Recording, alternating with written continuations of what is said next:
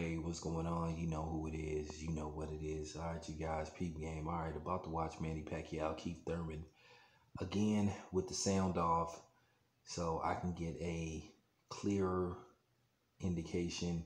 Just watch with the sound off. It's always fun to watch a fight with the sound off because, like I said, sometimes these analysts are biased and pro one fighter.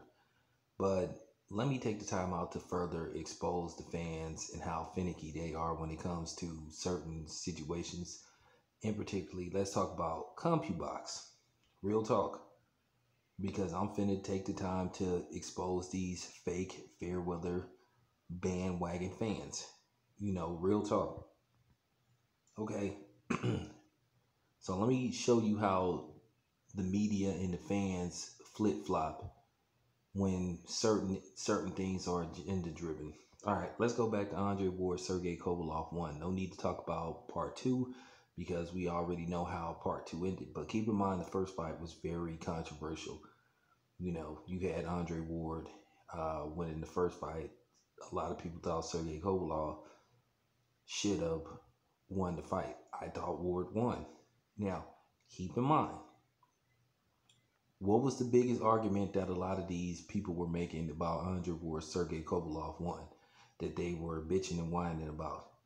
They was talking about compubox. Oh, compubox said that Sergey Kovalev landed more punches, plus he knocked Andre Ward down. So that means he won the fight. Okay. Let's go to December 2018. Deontay Wilder, Tyson Fury. Okay.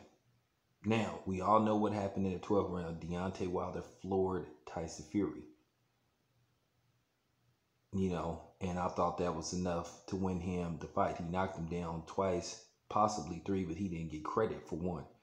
But what was people saying after that fight? Well, if you look at the compubox numbers, you will see that Tyson Fury should have won because he landed more punches.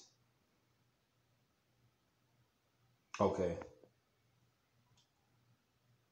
Now, once again, let's revisit Manny Pacquiao, Keith Thurman. Now, all of a sudden, now that Keith Thurman landed more punches, the hell with compubox. Oh, Manny Pacquiao knocked Keith Thurman down. So that was enough to win him the fight. Now, this is what the fans be saying. This is what the announcers are saying. Okay, well, if that's the case, then okay.